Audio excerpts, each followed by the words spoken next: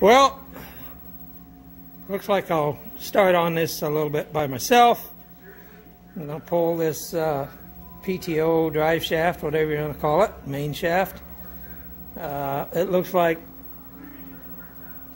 box end wrench like that is the best way to get her, because it's kind of 3 bolts there, kind of tucked up in there. I also did put the new boot on the shifter just to kill some time. It's pretty simple. You'll see how to do it when you have to do it. So I'm going to take these 3 bolts out. I think I'm going to pull the shaft all the way out. Nothing should fly out, fall apart. If it does, I guess this is the end of the videos. Okay, see you later. Well, we got the main shaft out. Not too bad, but look at here. Pretty sure those are the 2 outside seals off the hydraulic pump. They happened to come with the shaft, which was great. They didn't get hung up and slide off the end. The front spleen looks good. Sometimes they get wore, I guess. Of course, the center spleen looks good. Again, 9/16. The box end didn't work very long because you can't get the wrench off if you back the bolts out. So you kind of got to use an open 9/16 and then a pry bar I used just to kind of make the first pop out. So now I guess we'll move up and see what happens with that little gear shift removal. Okay, see ya.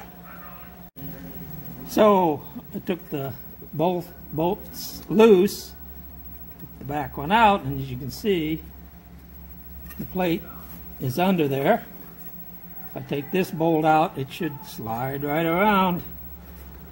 Apparently it's captured, or the spring is sitting on the little plate, so the springs should come right up when I take this bolt out and swing this one around. If I don't drop anything, or I got the shifter in neutral, I think it's low range neutral. We'll see what happens here in a few minutes. Okay.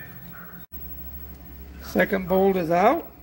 Plate's pushed all the way in like it's supposed to.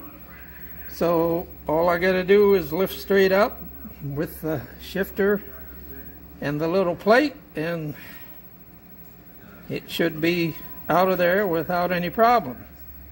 Okay, let's see what happens. Well, I got it out. Did not lose the spring, but the spring did fall out. It just happened to lay right in there on the shaft, so I got it out with my magnet. The problem was I was sliding the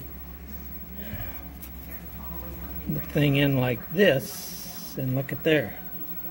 Doesn't get that other spring. You have to slide it in from the rear like this.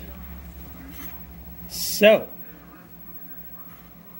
they probably said so in the book, but I didn't do that. So you'd slide it in like this, and then you won't do what I did. But we dodged a bullet. I could have just pretended like it didn't happen, but nobody learns from that, so I was super lucky because I didn't lose the spring. So we're going to take a little break and take a nerve pill and keep moving on. Okay.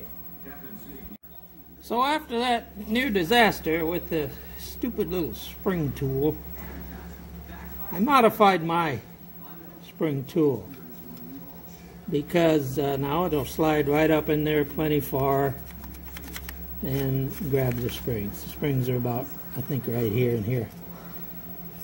Before, with the full tool, see, you get it up in here and you can't get it up, but you know, it'll catch the springs. Again, there's the spring, there's the spring.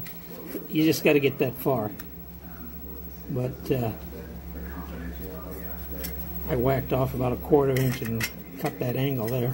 So the tool will get way up in there. And like I say, don't need to do that, but if I ever do this again, I'm going to put the tool in this way. Plenty of grab on the springs that are there.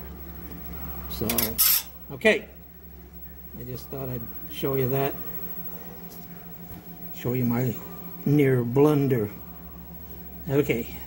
I'm going to sit down and relax a while. I'm still a little shook up about that spring escaping, but we'll be fine. See ya.